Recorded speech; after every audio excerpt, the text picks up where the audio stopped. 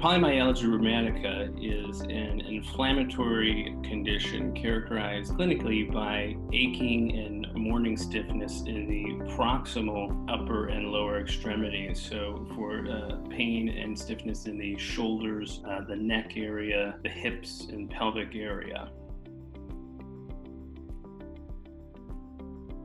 There are no lab tests that established for specific diagnosis of polymyalgia rheumatica. The diagnosis is based off of general labs, inflammatory markers such as sed rate and C-reactive protein, and then of course the patient's clinical symptoms.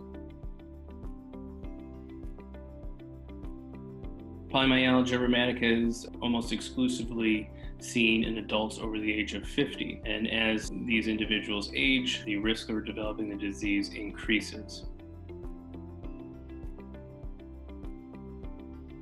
When you visit Seaside Rheumatology and Wellness Center, we will evaluate you for symptoms associated with polymyalgia rheumatica, specifically other inflammatory arthritides such as rheumatoid arthritis or psoriatic arthritis. As there's a lot of overlap in these different diseases, it is important to distinguish and make the appropriate diagnosis because the treatment for polymyalgia rheumatica is very different than other forms of arthritis.